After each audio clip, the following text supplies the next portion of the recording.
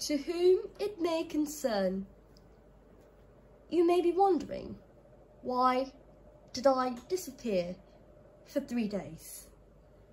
Well, I was not able to be in my Chayil Kohent workshop to work on something to record, but I was definitely working on something about this secret passion project, and actually a lot more than I usually would. I have been travelling to meet art exhibitions, art galleries, which is far from where I stay now. I am at my agent's country and going to exhibit my work there soon, which I am very grateful. I met wonderful people who manages the art gallery that will exhibit my artwork for a whole month.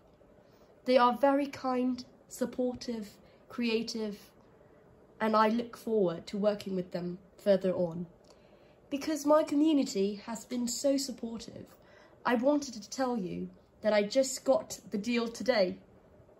It's actually quite amazing, really, because I did not expect that when I started this channel just almost 2 months ago, that I would get the opportunity to exhibit my spectacle bear and greenfly related art pieces and everything related to them.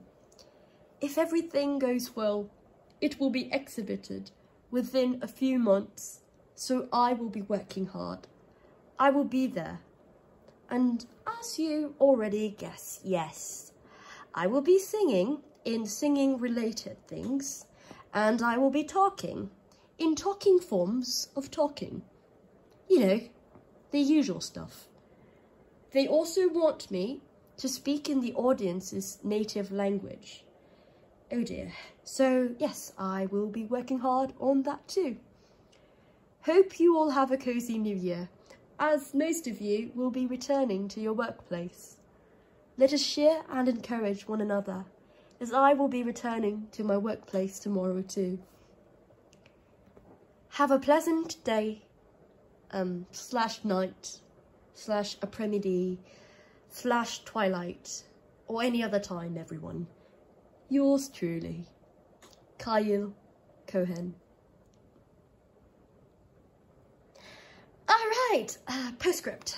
Sorry, Annie wanted me to inform you that she and her alpaca, Tok Tok, was at the meeting too. And they did their part and did their best to help represent me and this project.